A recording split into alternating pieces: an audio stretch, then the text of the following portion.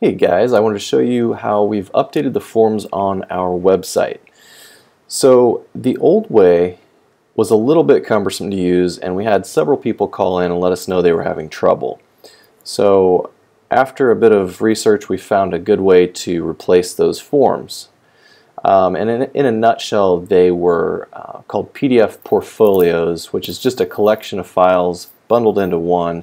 At any rate, they were sort of hard to use. So let me show you what the old ones look like. So if we clicked on any carrier, you do have to be signed in no matter what, but we'll click on this MedSup packet for Illinois. Well, that downloads to our computer, and then if you try to open it, it tries to open in your browser, and some of you would see this message. Well, you do have to use Adobe Reader or Adobe Acrobat to view those files. So instead, what you'd have to do is open them in Adobe. Then you'd get this listing of files, and if you wanted this file, you could double click it to preview or click Open File up here in the corner. At any rate, several people had trouble with this, so we've changed the way our website works.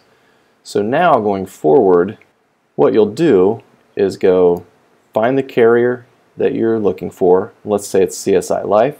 When you click on it now, you're going to see a list of folders, a list of states.